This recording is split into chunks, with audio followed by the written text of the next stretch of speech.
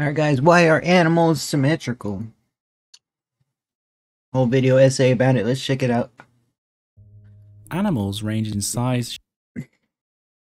Guys, we are technically animals and we're fairly symmetrical, right guys? Kind of like, we'll see. Shape and biology drastically. It's like how the cell divides, bro. Replicates and then it looks the same as how it replicated, so it's just like one single cell. It looks one way, it just becomes two single cells that still look the same way or something, I don't know. But there is one thing that unifies more than 95% of them and every known land animal. I mean, it makes sense though, if they're symmetrical, guys. Like, how do we like walk if we weren't symmetrical, man? Something that almost all animals inherited from an incredibly Seems the best way. I mean, cars are symmetrical, right, guys? Like ancient common ancestor, hundreds of millions of years ago. Squid, insects, oh my gosh, he looks cold. reptiles, and he looks cold, bro. Oh man, I would have that as a pet, bro. mammals may be very different in a number of ways, but they are all connected by their symmetry, where they have a left and a right side, which are mirror images of each other. Facts, bro, facts. This group of animals is one of the largest categorizations used to label a group in the Guys, we're vertebrates, right? entire animal kingdom, and I don't know what a mollusk is, though. they are known as the bilaterians because of their bilateral symmetry. Alright. Whoa, what is that? Oh, this is the intro, guys. Mothlight media. The two-sided symmetry that most animals have Guys, I've never tried lobster. I'm not a huge fan of seafood, guys. Let me know if you guys are in the comments below. is so common it is sometimes easy to miss that some animals have a different type of symmetry, and some animals have no symmetry at all. Oh, snap. What is it? That's an animal, bro? It looks like the coral reef. Branching Wait, no, that huge thing is an animal, bro. just outside of the bilaterian group are the cnidarians. They contain animals like jellyfish, sea anemones, and coral. Sea anemones. My grandma used to always call it like sea enemies, sea anemones. Cnidarians are united by a type of cell they have called a cnidocyte that lets them deliver a sting to other organisms. Now those things are deadly, bro. But they also have a different Look at them. It's like a brain. It's like a giant brain that can fly, man. type of symmetry to bilaterians. They have radial symmetry, where their symmetry points outwards from a central axis, usually a body, and spikes or tentacles pointing outwards from a central point. Can't believe those things exist, bro. They look scary, man. And they make up almost all of the non-bilateral animals that aren't microscopic. Aww. There are also It's alive, bro. That's so weird. sponges, which apart from some notable exceptions have no symmetry.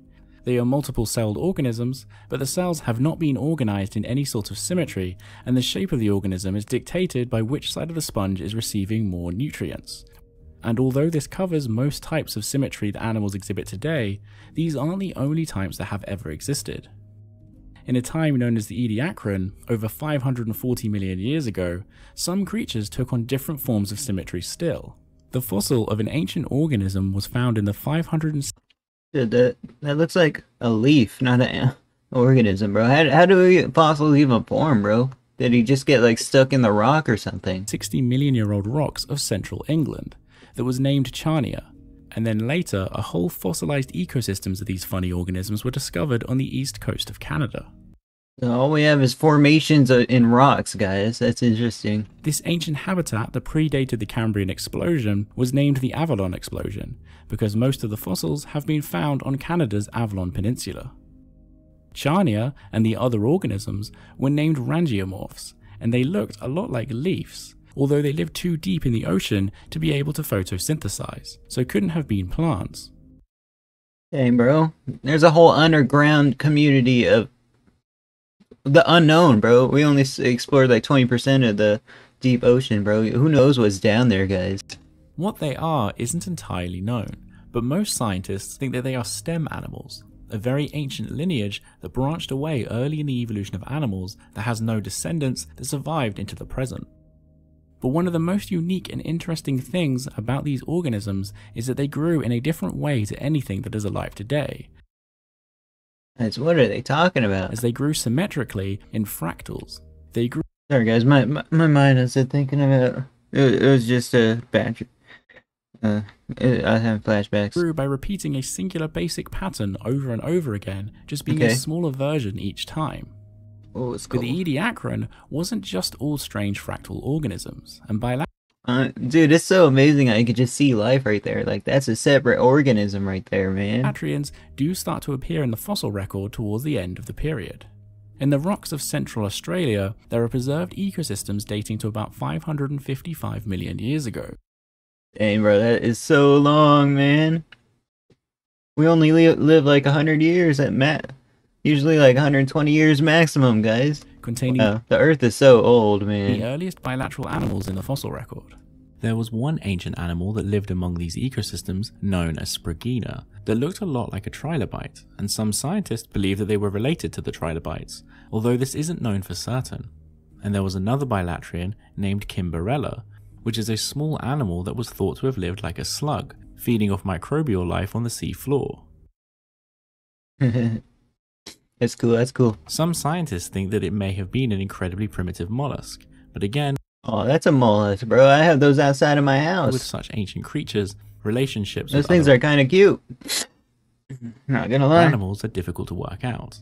There was also a small worm-like animal called Icario warriutia that was about the size of a grain of rice that burrowed into the sands of this ancient Australian seabed. They're just trying to survive out here, man.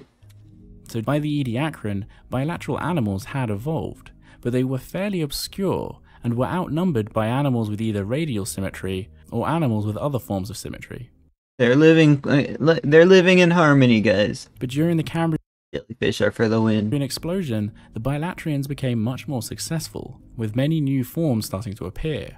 And today they are by far the Oh my most gosh, common type he's got of snow animal. on his little nose, man. Nowhere, not much else. So why is this?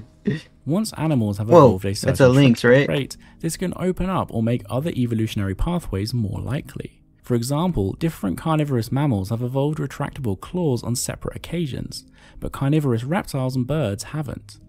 And the ability to produce silk has evolved in a few separate occasions among different These are literally like superpowers that they have. But we are the ones with hands. Most of them don't have hands. And you know what I mean? arthropod groups.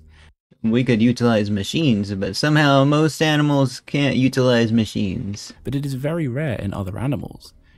Like, Showing you know that what I mean? structure- The spider, I don't think, imagine like in 100, 200 years, we'll find spiders that can use phones and communicate and stuff. That would be cool. Of the arthropod body or their lifestyle makes it even But we'll be like much more evolved. We won't even need like phones. We'll be like evolved out of there, bro. Technology. silk production more likely. Bilatrians are the same. Their two-sided symmetry has encouraged or made the evolution of other traits down the line That's why they always have be having flies on them, man. more likely that have given them an advantage over the animals Those are my favorite kind of fish, bro. Ever since Finding Nemo. with other forms of symmetry. In its simplest form, the body plan of a bilatrian is basically a tube with two openings, a mouth and an anus connected by a digestive tract. Over time, sensory organs, or at least the most dominant ones, have developed at the head end above the mouth. So they have a body plan with a defined front end that gives them a clear direction of travel. Like us, right, guys? They encounter stimuli, like light or chemicals from food, and then move forward to apprehend it. So their body shape enables for very purposeful movement, which gives them a big advantage over non-bilatrians, that for the most part use lures or just drift through the ocean waiting for the Dang, whoever's filming this, if it's not like a drone, they're awfully close to that jellyfish, food to man. come to them.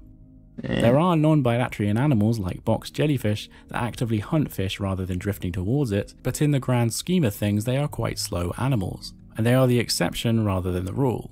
There's so many stuff around, but it's hard for them to get them all. Whereas complex sensory organs at the top of the head and purposeful precise movements are commonplace among nearly all bilatrians. Additionally, two-sided symmetry is a good shape for moving, as Pretty much, yeah. We went through that it offers a earlier. platform to have an equal set of limbs or fins on both sides of the body. Having a symmetrical set of limbs to either walk across the sea floor or push through the water are perfect to propel forward in a straight line. Man, we're so strong, but we can't swim faster than fish, guys. So we're not at the top of the food chain, especially in the water.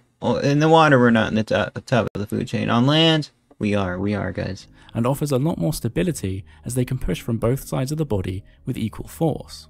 And so this would have helped them move That guy's doing the sidestep, man. faster, but also more efficiently than Can they not walk forward like that? Actually, some can, but I guess it's just faster for him to walk that way. non-bilaterians. This may also be the reason why bilaterians are the only animals that have Guys, those ones are skinny, bro. They look like they need some food. well, because once out of the water, Oh, gravity snap. only Guys, crocodiles are just like giant lizards, man. becomes less forgiving, and a good stable body shape only becomes more important. They're so slow on land. It's also possible that bilaterian body plans has caused these animals to become more intelligent. The phenomena where the sensory organs have trended to become more concentrated at one end of the animal over time is called cephalization, and it is very important because it correlates with the nerves being concentrated on one side of the body as well, or in other words, the development of a brain. And over time, this process of nerves concentrating on one side of the body has created a well-defined head section and sophisticated brain in very different animal groups. Let's go, Like vertebrates, cephalopods, and even arthropods. That's so trippy how it has so many... Look at all the eyes it has, bro. And although radial organisms Like a fly. definitely have nerves, there is no species alive today that matches the complex brains in multiple bilaterian groups. Although symmetry offers many advantages, there are times it can get in the way of a specific lifestyle. Alright, let's see when it has disadvantages, guys. As there are many examples of animals that have evolved to break their symmetry. Crossbill birds have a beak that doesn't meet in the middle, and instead cross over. These birds have specialized to eat pine cones, and their unusual beak shape helps them Guys, I've never seen a bird like that. access the seeds contained further inside. There are also species of fish, like plaice, Whoa. that have made the extreme adaptation of orientating their entire body on its side as its natural position, to be able to hide itself on the sea floor better. In order Dude, that is to trippy. still be able to see while hugging the sea bed, they had evolved to have both their eyes on the side of their head. You could see both sides of the street. And probably most famously out of the symmetry breaking animals is that some species of male crab have one claw larger than the other, which can sometimes be so large that it makes up half of their body weight. Unlike in other animals, the Dang, bro, I'd be scared to put my finger in that claw, man. I'm good on doing that. giant claw That guy looks strong, man. doesn't seem to help them. In fact, it might actually hinder them in their everyday life, as they can only use one claw to get food, whereas female crabs use both claws. Male crabs have a large claw to help attract females and fight off rival males. In these examples, the animals are still largely bilateral, and just have the odd feature that breaks the trend of the rest of the body. It looks like a dead fish that's on its side, but now it's alive now. Just living on the bottom of the ocean, I guess. But That's there cool. are animals that take this much further. Starfish and sea urchins, also known as echinoderms, may look like radial life, and their nervous system is spread around the body like radial organisms, but they are actually bilaterians. In fact, at the larvae stage, these animals have a clearly defined head, and although as adults they appear radial, studies have shown that both starfish and sea urchins have a preferred direction of travel. Bro, is that the head? So at some point in their evolution, Oh, that's so selective scary. pressures forced starfish and other echinoderms to live more like a Look at that fish calling that little crevice his radial home, life man. form. So having two-sided symmetry isn't always the best way to survive for every animal, but the bilaterian body plan shows that we sometimes take for granted how similar we are to even the most distantly related animals. Let's Thank you for go. watching. A big thank you to all my patrons. If you like content Guys, like this, then consider becoming a patron as well. consider becoming a patron. I'll put his link in the description. Guys, let's read a few comments. It's also just interesting that despite being primarily symmetrical, their animals have organs that aren't. Oh yeah, we don't, huh? For example, our hearts are only light on our left side. I wish all bilaterally symmetrical relatives a very pleasant evening. Yeah, he was using some big vocabulary words, but he has to do it. To be clear, there's tons and tons of organisms that grow in fractals nowadays. They're just plants. Next, for example, broccoli and cauliflower. Imagine a jellyfish with a brain. Now don't imagine that ever again. That'd be kind of scary, bro. It's like precursor to humans, bro. This is something that I would have never ever realized, even though it's obvious most animals are bilateral. Facts, bro, facts. But yeah, that's the video. Check out the creator and description. I'll see you guys in the next video. Like, comment, subscribe.